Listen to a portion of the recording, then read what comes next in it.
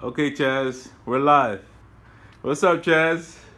Hey, what's going on, man? You never, What's going on, man? you never told me that you got a job, man. What happened? Ah, Well, it wasn't a DBA job, so I wasn't, too pressed. I'm still working on getting that job. That's why I yeah, wanted to really celebrate them. But yeah, I yeah. did definitely get a job with the skills, though. It's all good. When did you attend class? When did you attend class again? Man, right at the end of the year, right before Christmas, right? I think that's when we ended off. Yeah. So Yeah, and yeah, then right. and then Yep. you got the job. You got the job. Where you working at now? Yeah, I'm at Fort Detrick, which is in Frederick, Maryland. Okay. And I got that job pretty much like a week or two after, man. So you got a job a week or two after. Yeah. That's I want to say like I started January 16th. January 16th. Yep, How- January 16th. How much they pay you, man? That one pays $90K. 90K? Decent. I could have got more, but that was my own fault. But yeah, it's good. $90K, man. Why didn't you negotiate? Why didn't you negotiate more, man? Say again? Why didn't you negotiate more? I was just trying to get out my other job. I feel I was you. making 60. I was making 60 at the other one. So I was like, hey, 90. They're like, all right. I was like, oh, I went too low. They had, agreed too soon. So that was Yeah, my own. But it's all it's good. cool. So basically, like, how did you how was the interview? Tell us about that, and Sure. what kind of DBA skills did they ask you about that? Sure. So the position is for a software test engineer. Okay. On my resume, I had all the DBA stuff on there. Okay. So as a test engineer, they pretty much have us in kind of a system admin role in a sense, but we're in a test environment. So we're not in a full, live or production environment. We're making sure everything works in the test environment before they take it to the real environment or the application environment. So Gotcha. they saw the Oracle certs, and they saw the other stuff, skills like Red Hat Linux, which is Oracle Linux that you guys use there. It's the same as Red Hat. They saw all that because they needed those same skills in their environment. Okay. So it's pretty cool. I work with all the Linux admins in the DBA, so I get to learn from them like firsthand too. But at the same time, in the interview, they were asking me Oracle questions and Linux questions. So everything that we learned pretty much all the way through, but definitely in the first few weeks, that's what they would ask me about, like Linux questions, like how to navigate. So I was telling them about PWD and change CHMOD, so I could change change mod, right. and all that stuff. And I was crushing it. They were like, oh man, because they needed somebody that knew Linux. Mostly everybody knew Windows and all that. So I'll crush that part. Then they asked me a couple SQL questions. I was running it off. Select this, this column with this table, different, in this, or insert this. I was just killing them with all the, information we learned in the first few weeks. They got a little bit into the DBA stuff as far as like backups, because they do, what is it, IMP? Yeah. Data pump.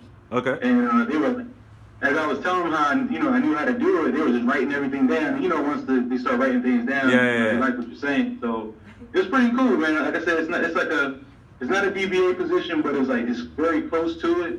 I didn't even think about any other position besides DBAs, but interesting enough, when you hit me up to get on a hangout, I did get an email recently from a recruiter looking for DBAs too. So I'm gonna sharpen my axe, man, and put my head out there again, and hopefully get a DBA job. I'll let you know. Yep. Keep at it.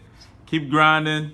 We have some students over here who are they're in week 7 now, so we're about to start back up. So any words of advice? Any words of advice for them?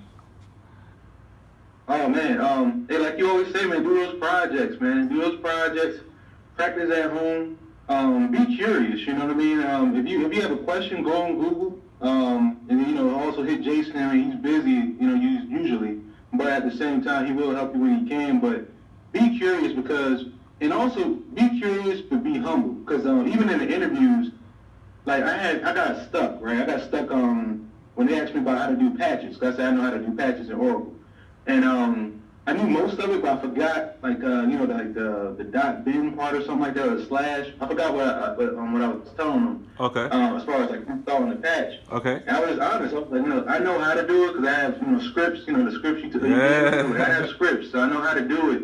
But I forgot at the time, but I know how to find it again, and they loved it because I wasn't cocky and like, yeah, you know, just trying to tell them I know everything. Like, no, I know where to get it, and that's the key. So being resourceful, you know, that's one thing Jason teaches us is where to get the stuff. You know, being curious and have fun with it, man. You know, it's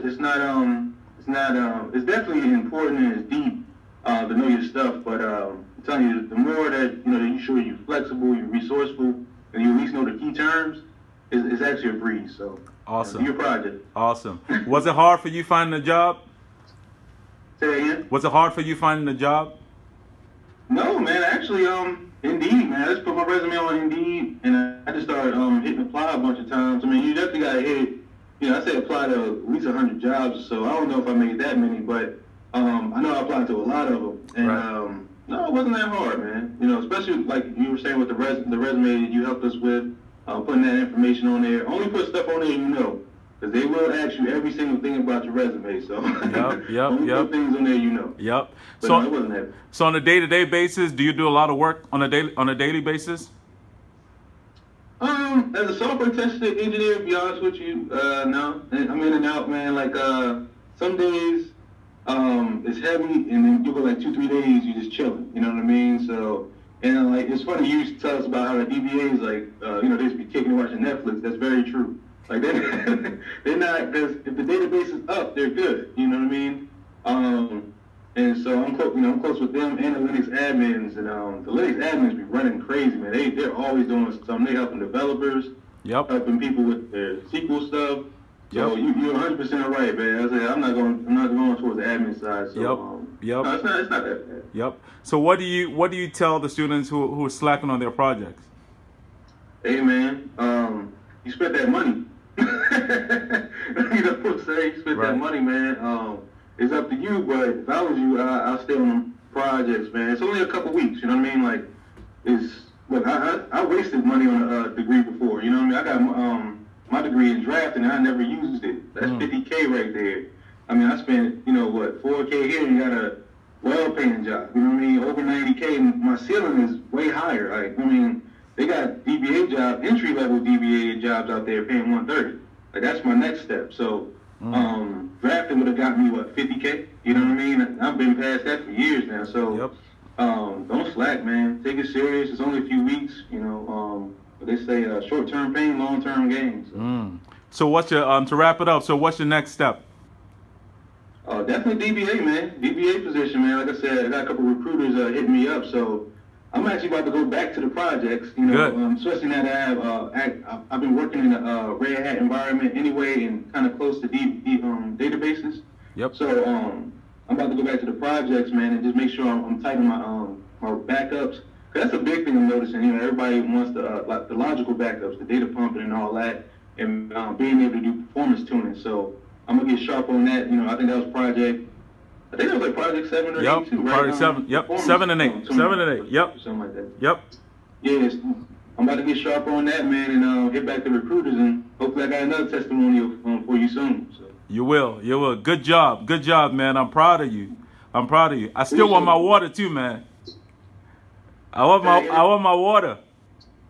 Hey, I'm gonna come down just for that. I'll get your water. All right, man. All right, man. Congrats, man. Yes. Thanks, man. One more thing I want to throw out too. Yep. So I took the rack and data guard class, right? Yep. And that has been like hugely helpful in other ways, because it helps you actually understand the networking environment. It helps you understand other departments. So like I deal with cluster machines all the time now, and like stuff like that. So it's cool to actually, you know, besides the DBA aspect, I understand other positions too, you know. So like I was in there helping the networking team the other day. So that class is very important, man. I mean, it's a few extra bucks. It's only, 1 week or so, but it's going to put you in a whole other mindset than the regular, you know, average worker. I tell you, you'll be able to understand more pieces than just one. So good. I highly suggest you guys take that class too, because a lot of jobs want that, especially in this area. Oh, by the way, one last thing. I should have told you to. But do you have a printout of that of the. You sent me the offer. Mm-hmm. Do you have it? Yeah. Oh, just flash it on the screen. You don't have to show us that. Just flash it on the screen. A printout? No, I don't have a printout. Oh, you don't have a printout. Let me see. Am I able to? Tell me if you can still see me. You still see me? No, I can see. No, I can just see your icon. Oh, you see my kids? No, like the your profile or like the cartoon. I can see you now. Oh. I can see you now. Dang. Never mind. No, I don't have to print out. My bad. You can't. Oh, that's fine. That's fine. That's fine. I just wanted to see if you had a printout, but you know it's fine. The next time that yeah, that's fine. Next time when you come through, then we can do another video, and then you can show everybody. Hey, hopefully the next offer letter even bigger, right? Exactly. And by the way, don't ask for anything less than 130 moving forward. Come on now. Oh yeah, you're right. 100%, man. I was just I was trying to get out the other job so bad, man. I rushed, but when they took that offer so fast, I was like, damn, man. Yep. You should have asked for more, bro. 130, man. Yep. Sure. Definitely. Good job. Keep up with it, and don't stop. All right, man. Thanks a lot, man. Okay. Have a good day, and get those projects done. Okay, Chaz. Happy birthday, by the way. Hey, appreciate it, man. All right, man. Party it up. Yeah. All right, man. All right. Have a good one. All right. Bye. You too.